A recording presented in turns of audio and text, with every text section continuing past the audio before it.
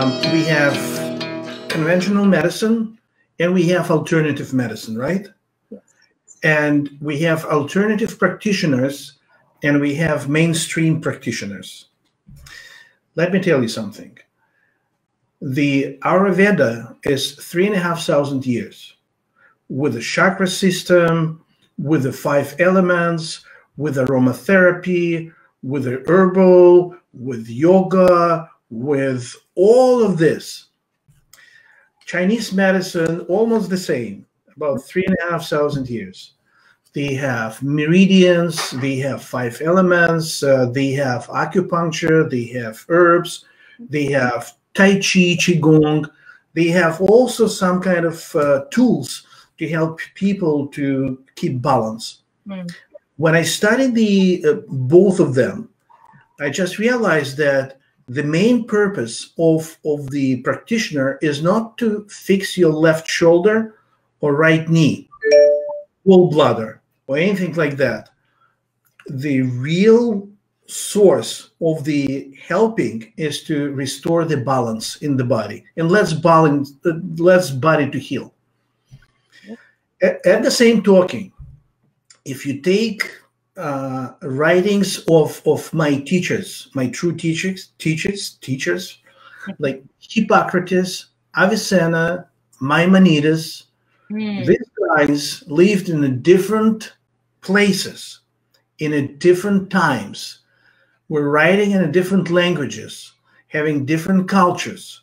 And when you see their writings, it's like as if they were sitting next to each other and they were discussing different problems, and they start to get the answers. But their philosophy was the same.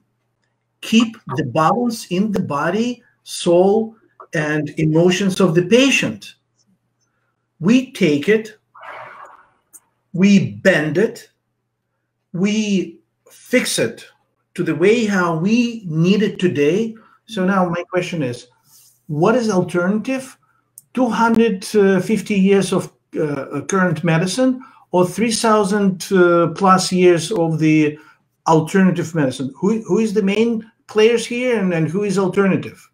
Right. Absolutely. So, amen. It's like the word conspiracy, or I shouldn't say that. It's like alternative. Think about what we're actually saying.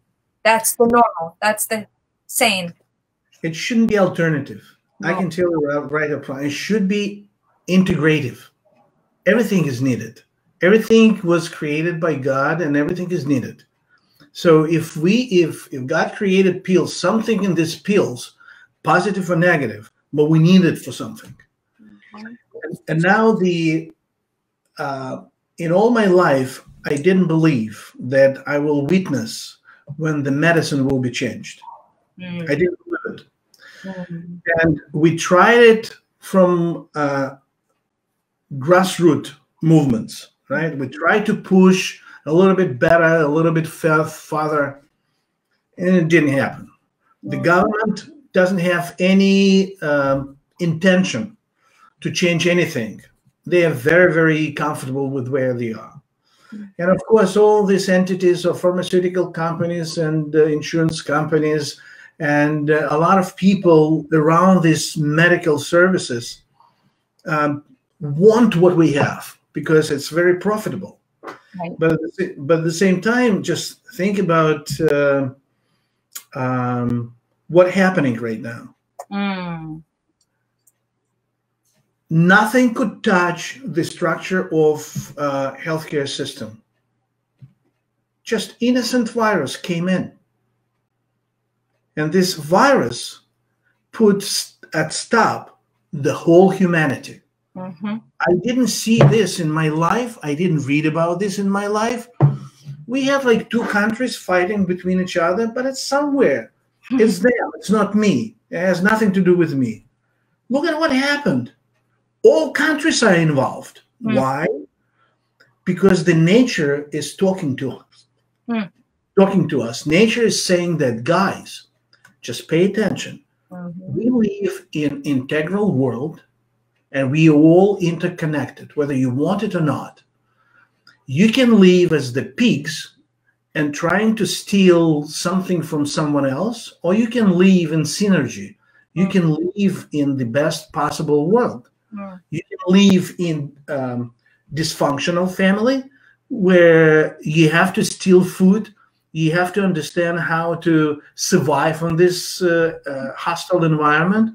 Or you can be in a loving family where everybody supports each other. And this is this paradigm shift is all about.